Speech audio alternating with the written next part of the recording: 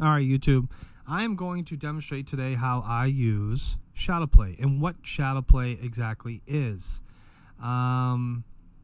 First of all, in order to use Shadowplay, you need to be a PC player. And you need to, for PC gaming and PC gamers who are using an Nvidia graphics card, then Shadowplay is an option that you have as a video screen capture software that comes with a Nvidia software. So here you are looking at Nvidia GeForce Experience. This is software produced by, and right now I got this little bit of shaky lag going on because I am recording with Fraps, as you can see at the top left corner. All right, so now I never record with Fraps. I'm only doing it because I cannot play with the GeForce Experience or Shadowplay unless I'm not using it. So since I'm not using it, I can kind of show you guys how it works. So microphone always on, push to talk. These shortcuts, you can place the position of your camera because you can have your webcam live in there, your status indicator, like you're recording, it's going to look like that. Of course, you got FPS on. You have these options. And where you're going to save your folders. Mines are saved on a secondary hard drive. And Shadowplay. And it names all the folders for you as well. Okay, anyways. So, games. And another thing with GeForce Experience is it will find games that, okay. It's doing everything I don't want to do. All right. So, games. And it finds your games that are worthy of being optimized and things like that. Because my Black Ops does not show up in here. Just Black Ops 2 and Advanced Warfare are the only two games. So now I can launch the game right from here. And if there's any updates, like if I go into Call of Duty and I change the settings and then I come out of game and then I reboot the game, or I open GeForce back up. Eventually, GeForce is going to find the settings and the changes that I've done, and it's going to tell me, hey, we have some better options for you. Try using these optimal settings. And it happens every time. So it's kind of a waste of time to go in there and try and change things yourself. I mean, you can certainly ignore it if you don't like it, but if you got like a 780 Ti like I have, then there's really no reason for you not to just go with the optimal settings. None whatsoever. Because you don't really have to think about it. Driver updates are constant. Your rig, it kind of knows everything. LED visualizer, as you can see, GeForce 690, 770, 780, and so on. Any reference style card, like an actual Nvidia card, not a card that's made by Gigabyte, EVGA, Sapphire, things like that. So it actually says GeForce GTX in the green letters on the side.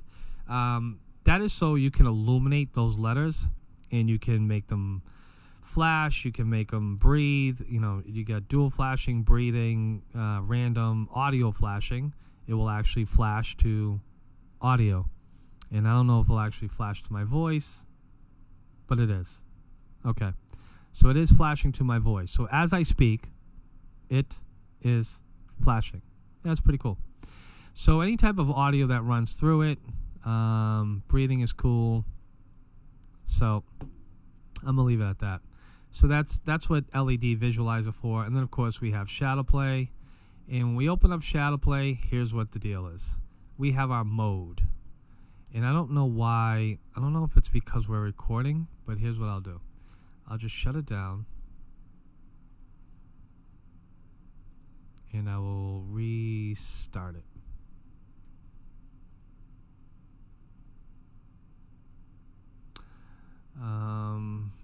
What am I looking for?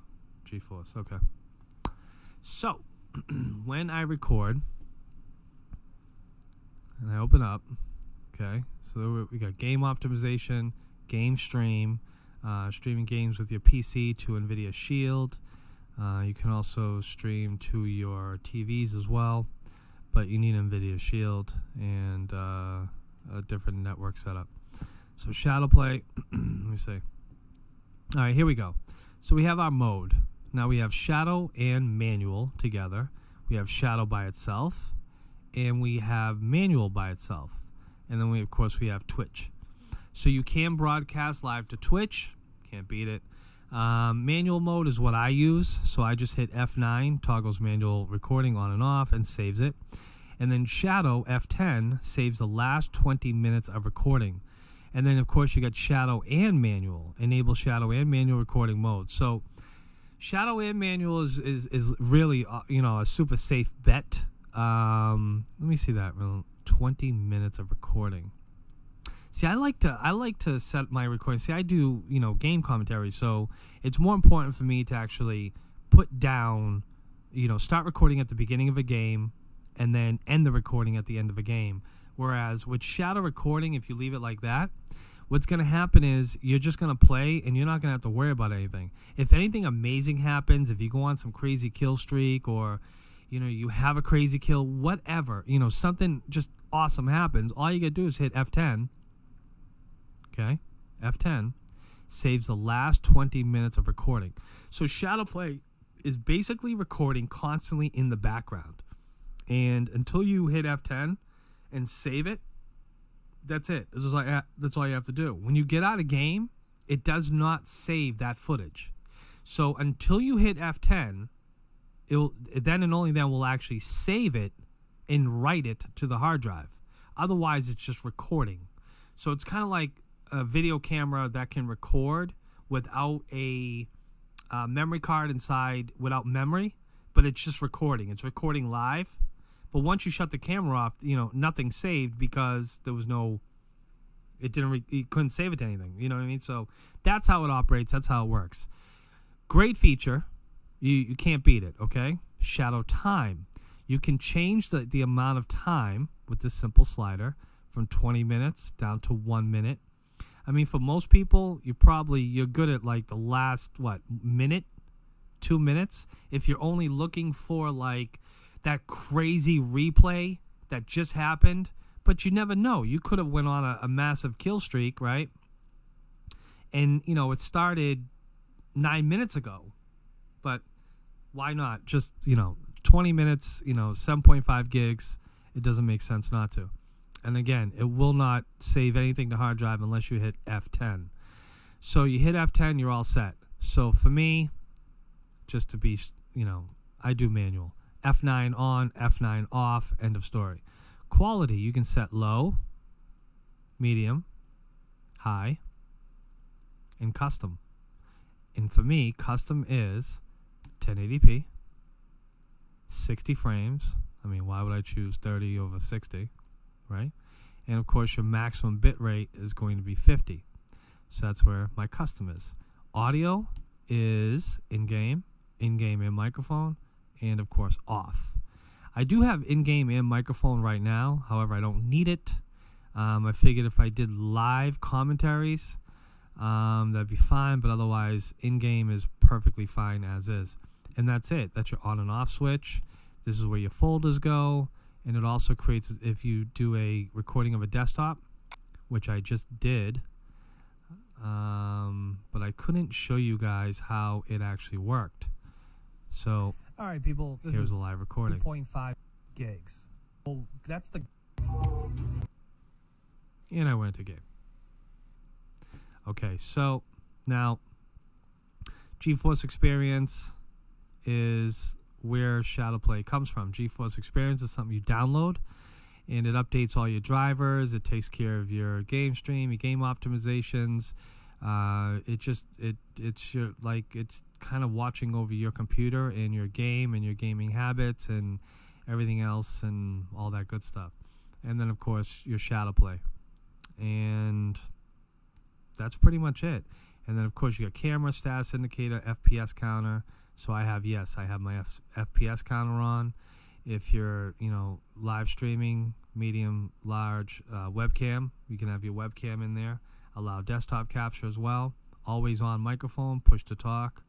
And of course, these are your hotkeys that you can set up. So F9 for me is manual, F10 and F7, broadcasting on and off, pause broadcasting, toggle camera on, off while broadcasting, which is your webcam, activate push to talk, and you can change all of these hotkeys. All you got to do is, right click it and, hit F3 and then,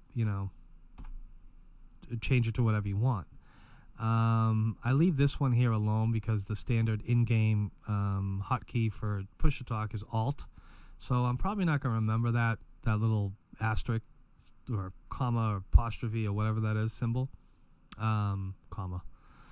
I'm not going to remember that, so I'll always hit Alt, and then people will just be. And then of course you set up your recording locations. Where do you want to record it at? I have mine on my secondary hard drive. D Shadowplay, and then within Shadowplay itself, it's going to make its own folders. So if I go into Black Ops, just Black Ops, it's going to automatically write a folder for me that says Black Ops. If I start playing Tomb Raider, it's going to make a folder called Tomb Raider. I don't even have Tomb Raider. And this is it, people. This is how you record with Shadowplay. And I don't know how it's going to work, but if I actually turn it on, all right, there it is recording right there at the bottom of the screen. Off. It shows you a little arrow pointing downward, meaning as it's downloading onto your hard drive. So it's on, it's off. Okay, Fraps definitely doesn't like that. So this is it. This is how you record. This is how you use Shadowplay. And then when you're done, you just drag it all into Sony Vegas along with your audio, which I will do right now, and you'll be watching it. And that's how you know I did it, because you're watching it on YouTube. Hopefully you learned something. I hope you learned something. And if you didn't, like the video anyways. No, but I'm just kidding. You can like it, you can dislike it, leave me a negative comment, a positive comment, but most importantly, subscribe. This is your man, Kels. I'm out. I hope you were happy and learned something today. And if you did not know anything about Shadowplay, you should really, really know Indepth again. And I think tomorrow I'm going to do a part 2 Shadowplay where I actually open up a game and I play a game and go forward like that, and not play the game, but open the game, play it, open other, different things. And however, at this moment, I think you have a great understanding of Shadowplay and how it works. Hopefully you have an Nvidia card and you can use it. And that is my voice being recorded live as I speak. All right, people, have a wonderful day. Remember to like, comment, subscribe.